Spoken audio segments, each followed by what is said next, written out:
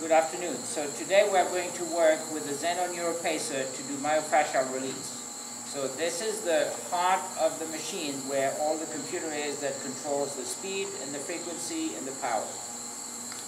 So the first thing you do is you turn it on, and you got a purple light that tells you it's on, and you can hear the noise of the vibrator. So then you can decide what frequency and what power you want.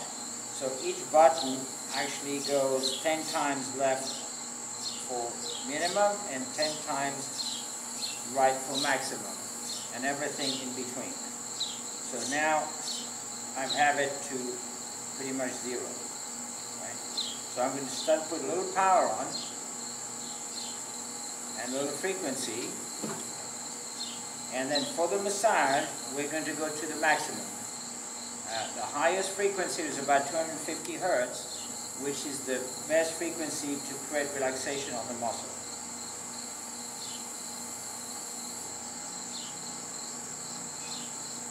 There you go. So that's to the max now. The plug-in must be pushed all the way in. I'm going to show you here. So you push it all the way in, and then you tighten the little screw here, make sure that it doesn't get out.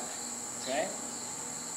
So then I'm going to place, I've got a double one here, but I don't know. Okay. So I'm going to place this in my bag.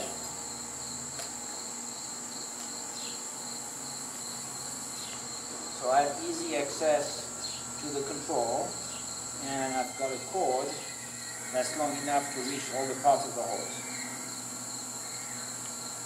And I keep it out of my way right here. So now I'm going to turn this off until I get the hose. Oh, sorry, before I do that. Okay. So this is the scraper. It's a homemade model for now, but we'll make a new one pretty soon. And it's a vibrating piece of plastic that has a cup in it that allows us to scrape the muscle like this, like vaulting, if you want, either with one edge, which is harder, or 2 edges, which is softer.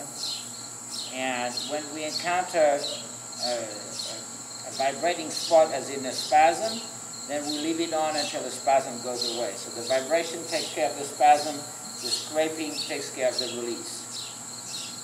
So that's how that works. So I'm going to show you how that works on a hose.